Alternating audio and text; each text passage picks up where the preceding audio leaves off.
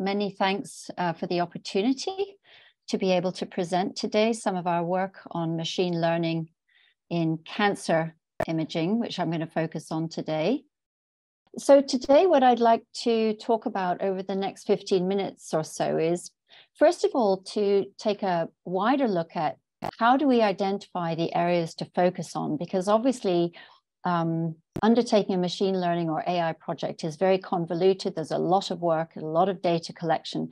So we want to be certain that we're focusing our efforts on important areas. So I wanted to just briefly touch on how we identify important areas to focus on. I'd like to give 3 example studies, whole body MRI in cancer detection. I'd like to just talk briefly about radiomics and also opportunistic screening for frailty in cancer patients. And then I'd just like to wrap up with how we do all of this, bearing in mind that patient confidentiality and safety should be at the center of our work. So first of all, how do we identify areas to focus on? What makes a good so-called use case? We always have to start with the important unmet clinical need. In other words, we need to identify a problem that we would like to overcome, that's considered highly important and relevant to patient care, and that we're struggling with. And that really is the first stepping stone. We need to identify these areas. But we can't solve all the problems. We need to be sure that we have a problem that we can potentially be helped by AI. We need to have sufficient data to be able to train and test an algorithm. So if we have an important, difficult problem, but we don't have sufficient data, it's probably not the right step for us to be taking at this moment in time. So I've just given you a sort of overview here of how we undertake safe imaging AI from the use case all the way to the clinical application. And the first thing is that we need to identify the clinically relevant use case.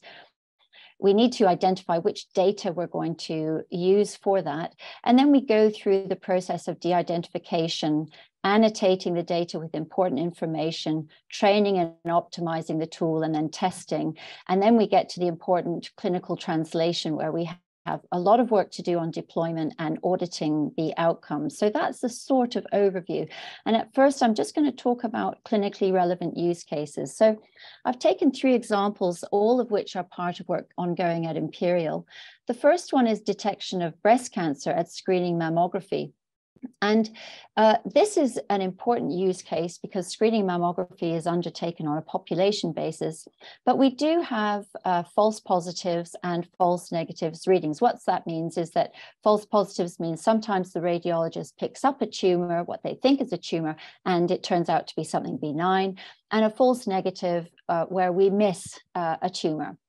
And the screening mammography is a big job because 2 radiologists read each scan. And so this is a heavy workforce burden. And as we all know, we have a workforce radiology crisis in the UK. So we have 2 problems. And in this really fantastic study that was published by members of our team here, Ara Darzi and others, they looked at an AI system for breast cancer screening. We're fortunate that we have very large data sets in the UK. We also used a smaller data set in the US for testing and evaluation.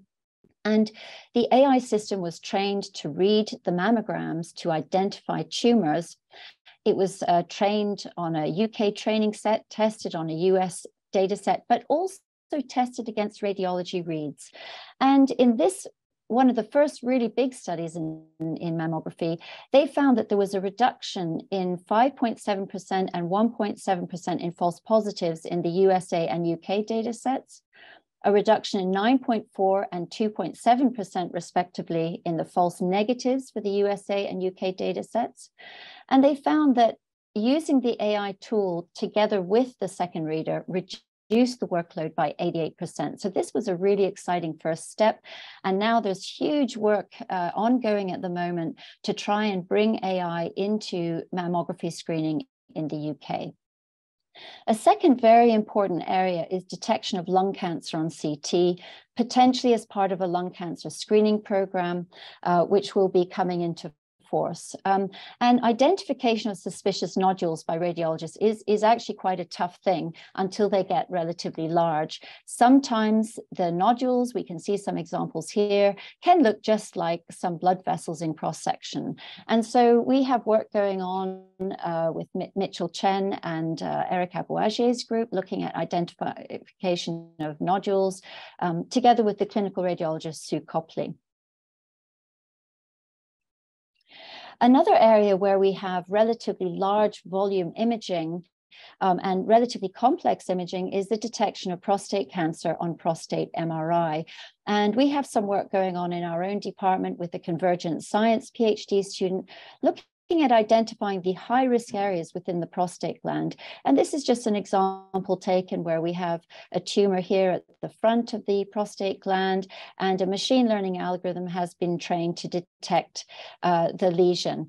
This is in an earlier stage in lab testing. It isn't really rolled out yet, but this is an area which we would like to take forward, because this is a relatively difficult examination to read by radiologists, but we have a very large volume of these scans to read. And so by having an AI algorithm, we could potentially improve our performance and time of read. So this is how we identify good use cases. So I'd like to go through a couple of study examples that are ongoing at the moment in which I'm taking part. So I have a little bit more in-depth knowledge. So the first one is whole body MRI in cancer detection. There were several areas where whole body MRI has been shown to be useful, and we've used these use cases to see whether we can help train a machine learning algorithm to pick up the sites of cancer on the whole body MRI to help the radiologist, as these studies are quite large studies. They're relatively difficult to read, but they have been found to be useful. So we would like to help support radiologists to use this.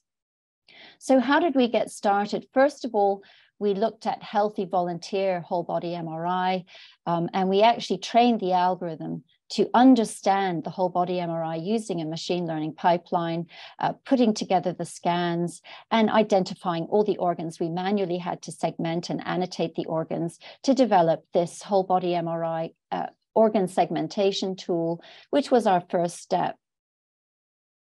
And we can see that we could identify the organs relatively well using a machine learning algorithm. And we could also measure how well the algorithm performed using this particular metric, which is a DICE correlation coefficient. And we can just identify areas where we did well and areas where we did worse. And then the next step on was to train the algorithm to identify sites of cancer. We used a large data set using lung cancer and colon cancer from a previous streamlined study. And then we added the algorithm, which comes up as a heat map on top of the whole body MRI. And we can see here a tumor in the colon, which has been given a bright red. This is a high probability of cancer on a whole body MRI that's been added into a normal radiology reading platform. And this was our first big whole body MRI study. We found no statistical difference in detection rates, but some reduction in the time taken to read the scan. We use this information to take this forward into multiple myeloma whole body MRI, which is a real unmet clinical need. This is a CT scan from a patient with myeloma. Here we can see the MRI where here we can almost not see the disease, but here we can see disease is very extensive. And it is known now, and NICE have confirmed that whole body MRI is the best way to evaluate myeloma.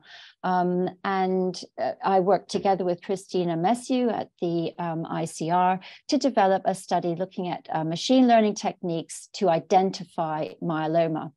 We can see the challenge. These are for healthy patients on whole body MRI, and these are patients with myeloma. And we can see that in some instances, it's very difficult to tell the difference between a normal bone marrow and a myelomatous bone marrow. So we really wanted to work hard to try and train an algorithm to help us detect this. It's difficult to interpret.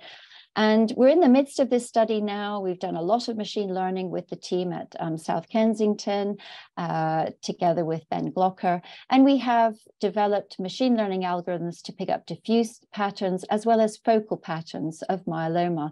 And these results will be forthcoming in the next months. Another area that we've been looking at is radiomics to understand cancer outcomes. And here we look at the grayscale patterns beyond the human eye to understand the imaging a little bit better. So here we have a study of radiomics in ovarian cancer. We have ovarian lesions. We have a big data set that we've segmented. We then develop a machine learning algorithm to identify areas and features on the radiomics which tell us about the cancer. And we link those to surgical outcomes, chemotherapy resistance, and survival data. And we can use this to predict high-risk cases. So we can have a radiomics group that are very high risk of early death, whereas those that will survive better. And this can allow us to select patients for the right treatment for the level of risk that the patient demonstrates. We've also been able to link the radiomics to the underlying genetics. So we have positive correlations of certain genetic pathways and negative correlations with others. So we start to understand how the radiomics links with the tumor biology and genetics. And then the final example is opportunistic screening for frailty in cancer patients. Why would we want to do this? We know that frailty and loss of muscle predicts survival in many types of cancer as well as other diseases. And this is a study, again, that I did collaboratively with the Royal Marsden Hospital. And we can see that muscle attenuation is a good predictor of a poor survival versus a longer survival. A lot of groups started asking me about providing muscle measurements.